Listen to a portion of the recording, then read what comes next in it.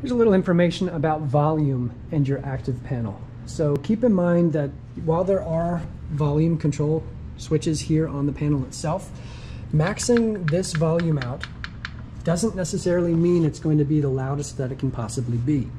So if your classroom is set up with speakers in the ceiling or speakers somewhere else or no speakers anywhere except for this panel, you're going to want to make sure that you can have full control over how loud this can get and know how to make it as loud as possible so that way all of your students can hear.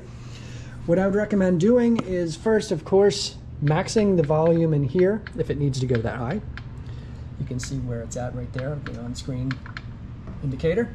But if you're connected to a computer, you also have separate volume controls on your computer.